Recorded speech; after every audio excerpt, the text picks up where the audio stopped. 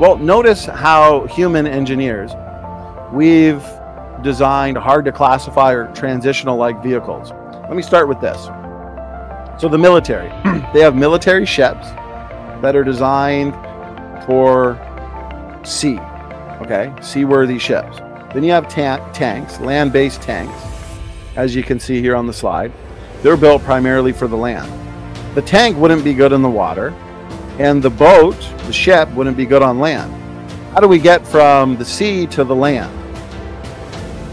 Well, the military has invented a vehicle just for that. It's called a military amphibious assault vehicle. This would not necessarily be good for the water alone or land for good. It's built for that transition between sea and land. Okay, so we can look again to the design world and we can see interesting mosaics, interesting transitional like forms.